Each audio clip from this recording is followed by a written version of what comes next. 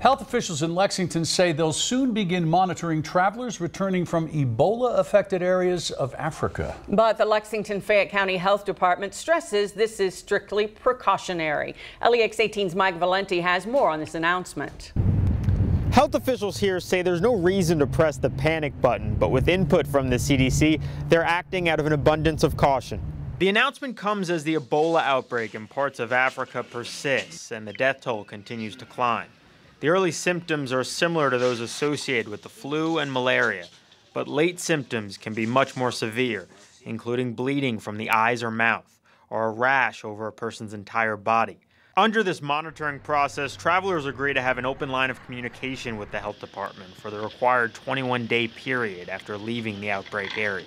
As travelers who have been in Ebola-affected areas of Africa start returning back to the U.S., you're going to start seeing health departments across the country take precautionary measures. We want to make sure that the travelers are safe, and we want to make sure that the community is safe as well. No travelers have shown any signs of Ebola, and most are believed to be at low risk for contracting the virus.